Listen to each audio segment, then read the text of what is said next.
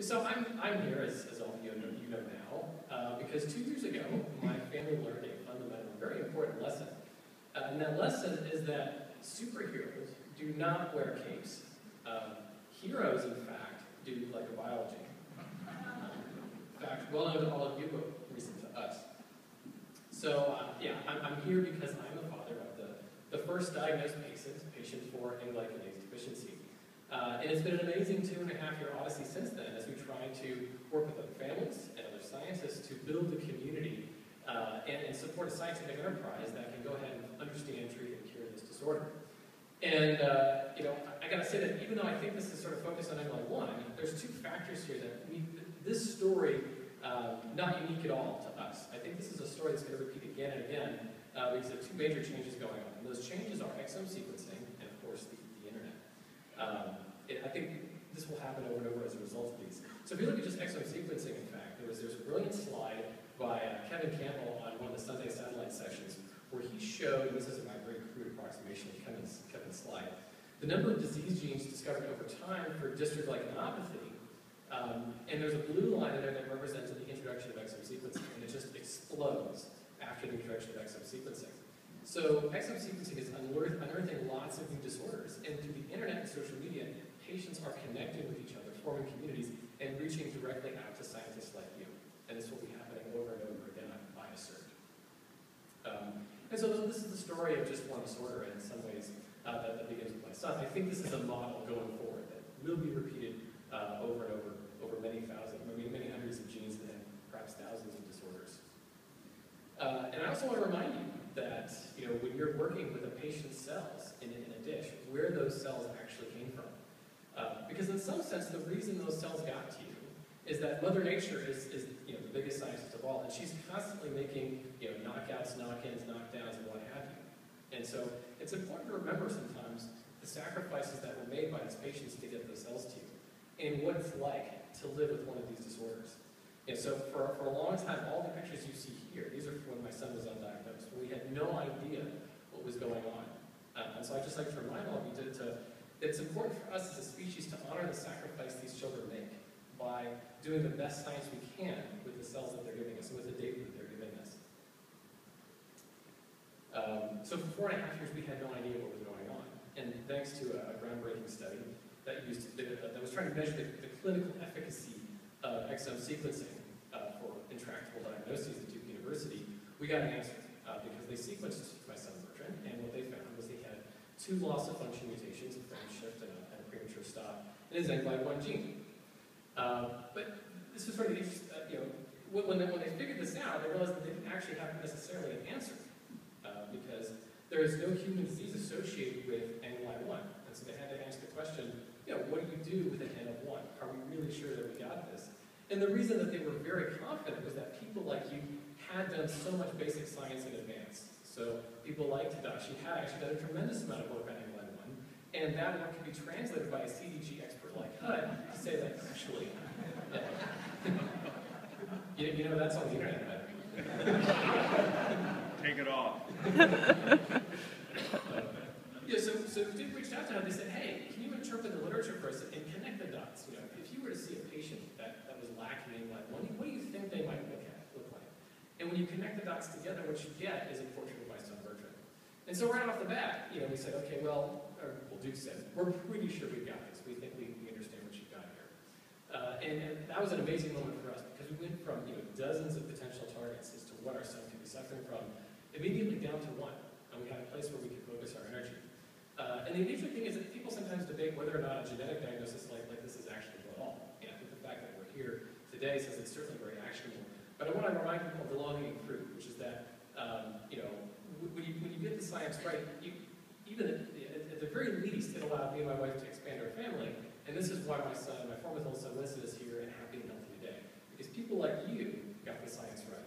And that's why it matters. So when you're fighting a disease and you're the only patient in the world, we said, okay, well, we better do some science. So literally within a few weeks of receiving the news from Duke, we headed out to HUD's lab in San Diego and we said, what do we do? Where do we go from here? And he said, well, let me take you to the top of your diagnostic journey, the peak of this mountain. So just having that information allowed us to sort of see the landscape of where we we would have to go if we ultimately wanted understanding, treatment, and cure. And unfortunately, what we realized is that we would have to climb what we call Mount Glyco, which is an order of magnitude at the very least more difficult than getting to just a diagnosis. So the diagnosis was the easy part. And we realized that there is just absolutely no way that we could possibly do this alone.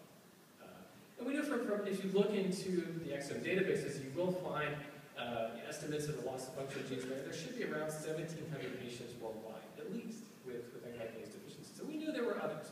We just had to find them or give them a way to find us.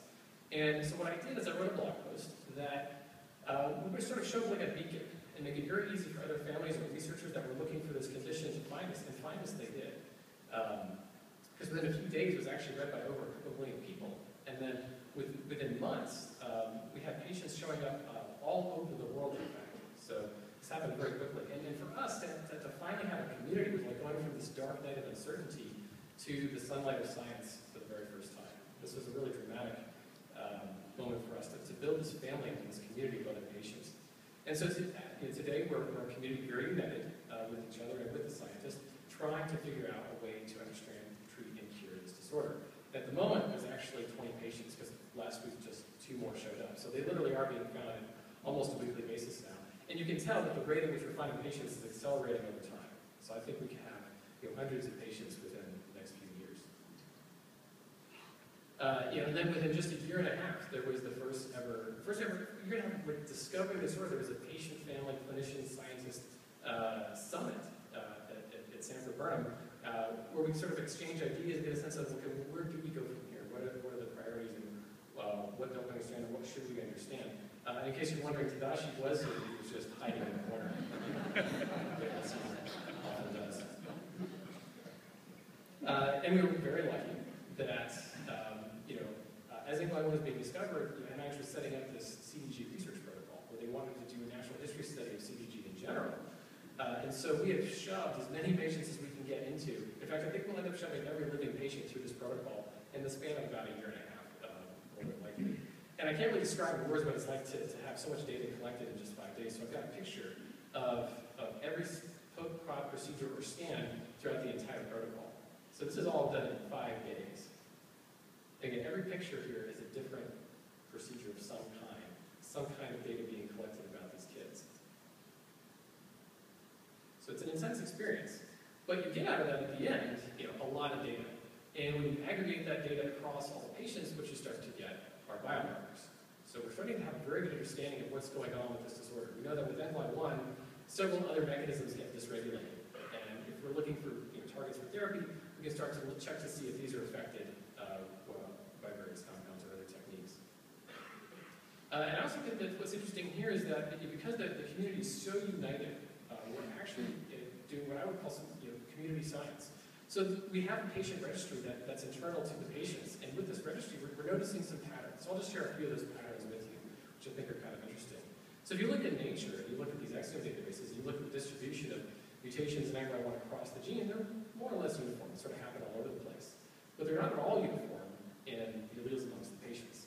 And in fact, if you look at the max of the locus between the mother and the father, they're in fact all clustered very tightly. And in fact, they're clustered right after the active site. So in twin patients, we have yet to find a single patient that has, that doesn't have at least one allele with what appears to be a preserved active site. So I think that's kind of interesting, especially like the fact that we can't find any residual activity. But it's got to be there somewhere, because nature is telling us, I think it's there. So and there's more data on the patient side too.